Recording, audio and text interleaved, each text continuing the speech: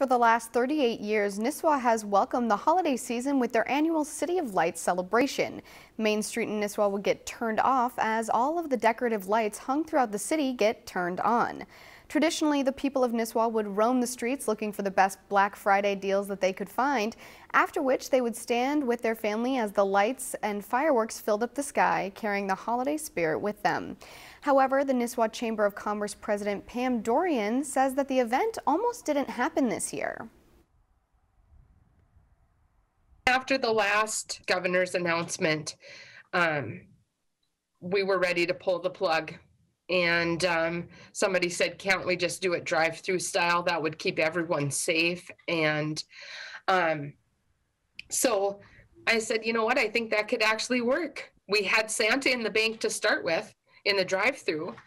And so that didn't have to change. Fireworks was still on because you can watch that from everybody's vehicle parked all over. Our goal is to keep everybody safe, but still bring in the holiday.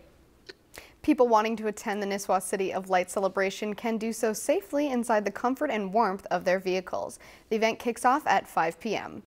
Lakeland News is member-supported content. Please consider supporting Lakeland News today.